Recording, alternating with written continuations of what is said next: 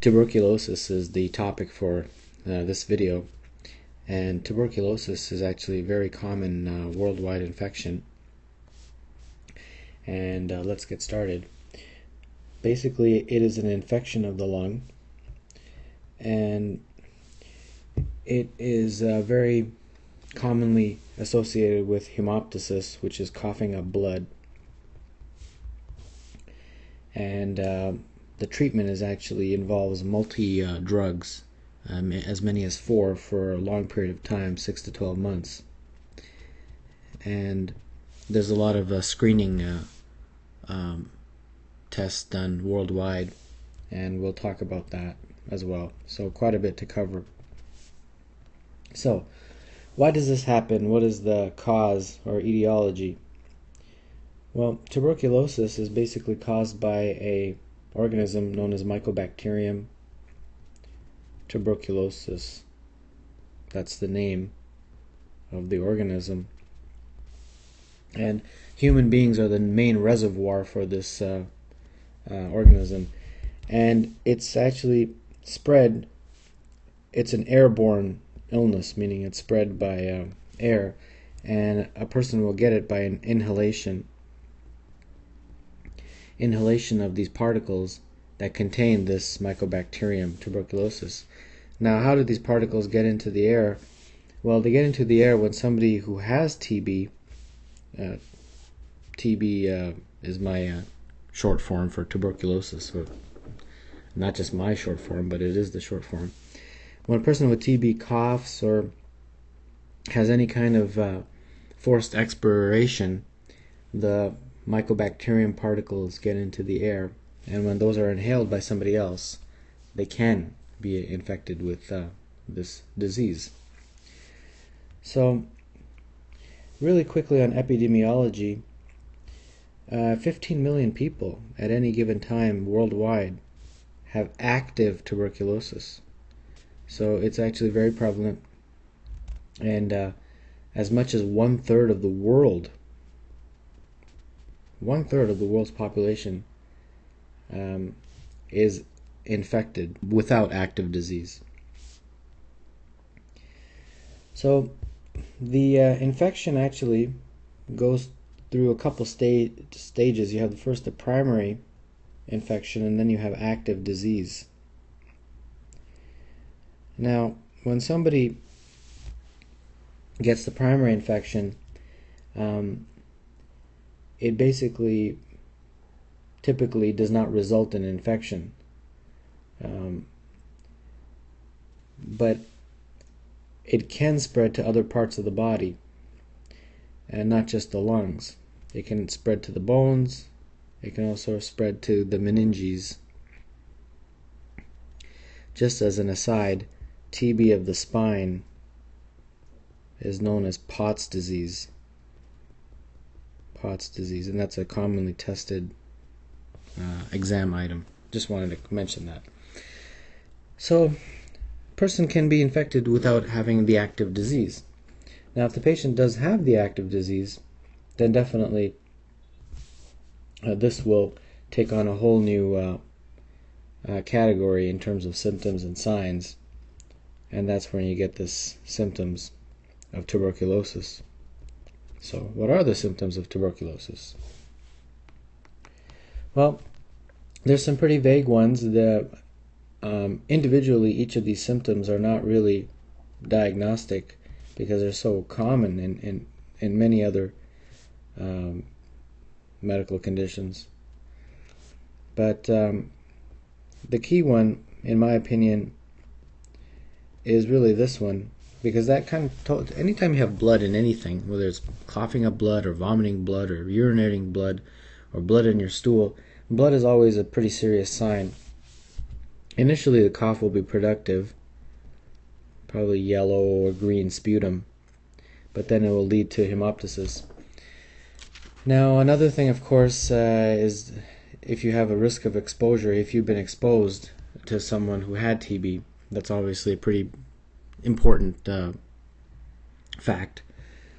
Another thing that's very concerning is night sweats.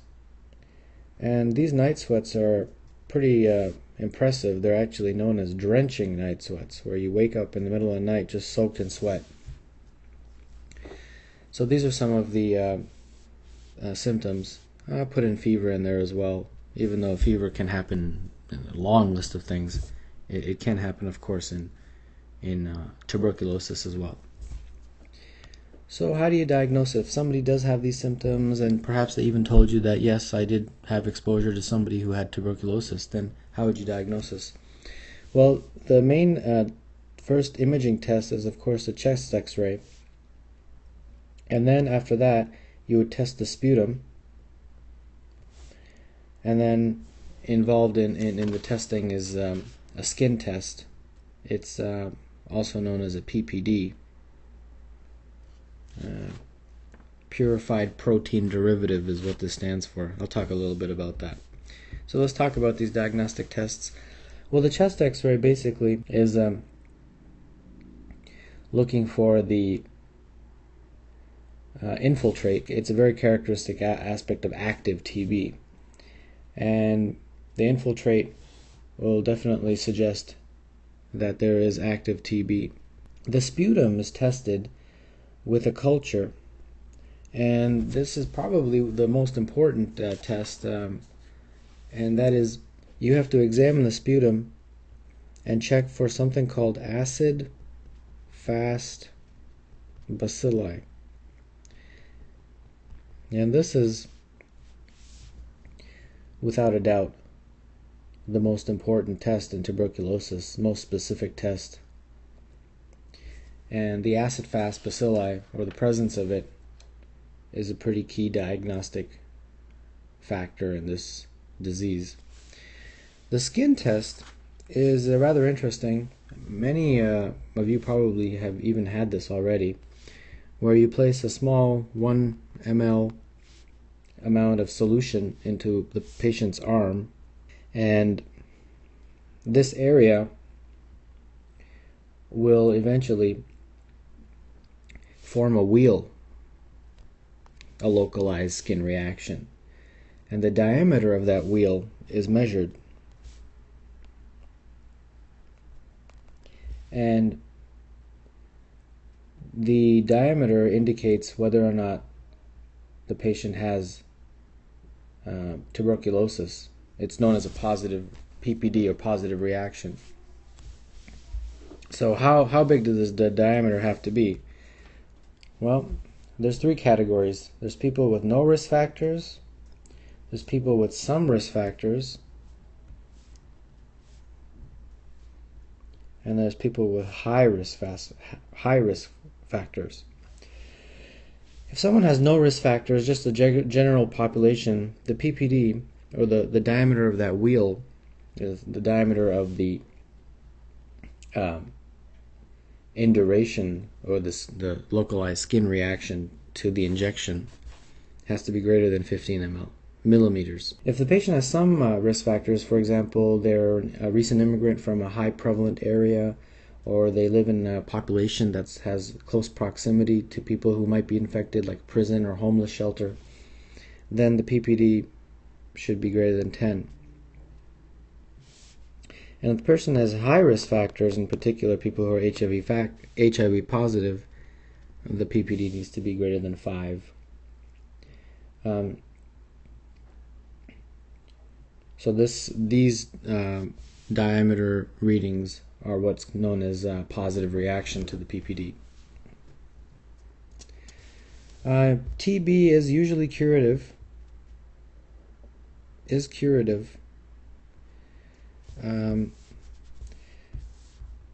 But about 10% of the cases are fatal,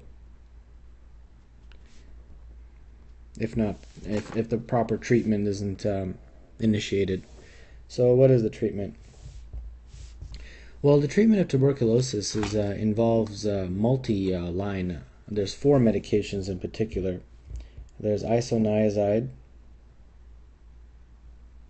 there's rifamycin, there's ethambutol, and there's pyrazinamide.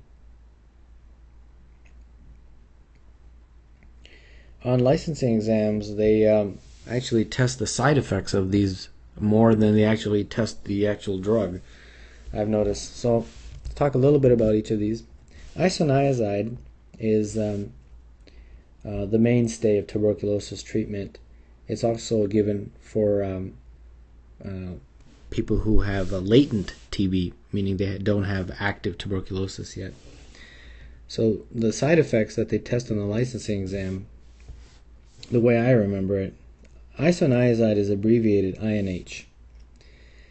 Now, the way I remember it is that INH, you can kind of remember it as injures neurons and hepatocytes. And we're talking, of course, about the side effects. So what does that actually mean? Well, it injures hepatocytes.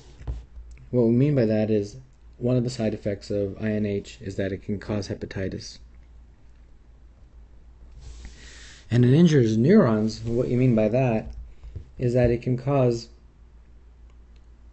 peripheral neuropathy. And the reason is because it can cause a deficiency of vitamin B6.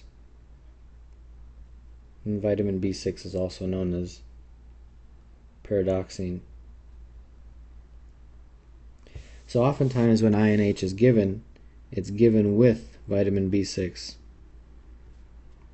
to prevent that side effect.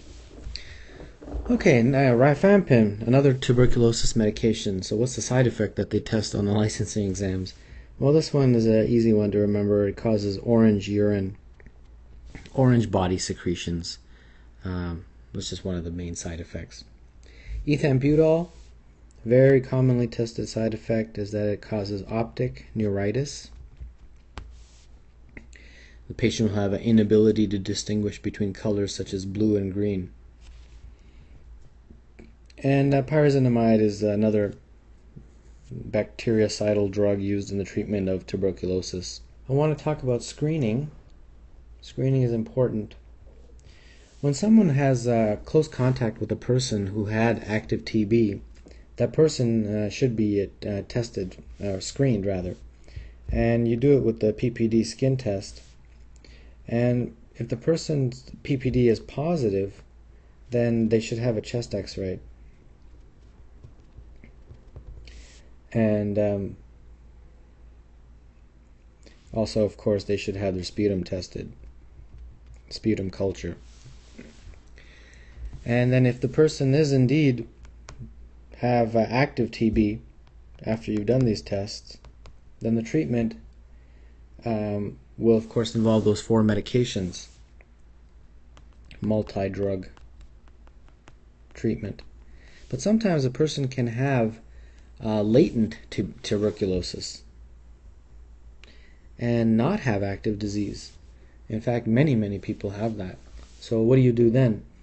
Well, the treatment of latent tuberculosis is generally consists of isoniazid, that medication I mentioned earlier, for about 9 to 12 months.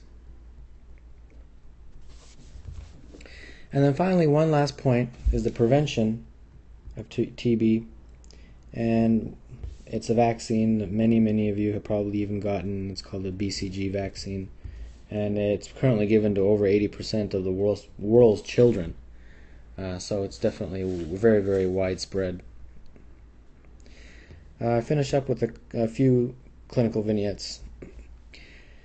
You care for a family that consists of a 43-year-old husband, 42-year-old wife, 15-year-old daughter, and 12-year-old son. Each family member is healthy. The 77-year-old maternal grandmother lived with the family until 4 weeks ago when she died suddenly after a prolonged respiratory illness. Autopsy revealed that she had active pulmonary tuberculosis at the time of her death. The organisms tested sensitive to all commonly used anti-TB drugs. In following up on the grandmother's illness, the most appropriate first step in managing this family is to... Now, this entire family has been exposed to the grandmother, obviously, who had active TB. So, as close contacts, they are at risk for transmission of TB. So the appropriate screening test, as we mentioned earlier, is the skin test, which is the PPD. which is right here. Complete workup, next question. Complete workup of each family member reveals no evidence of tuberculosis. The most appropriate next step is to. Now, a negative PPD, which is what happened, indicates that there's no TB, there's no latent TB, and there's no active TB.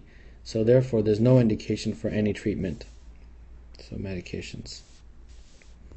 And then finally, the father mentions that his mother-in-law spent many hours with a nephew in the weeks prior to her death. This nephew is 26 years old, has lymphoma, and recently completed a course of chemo.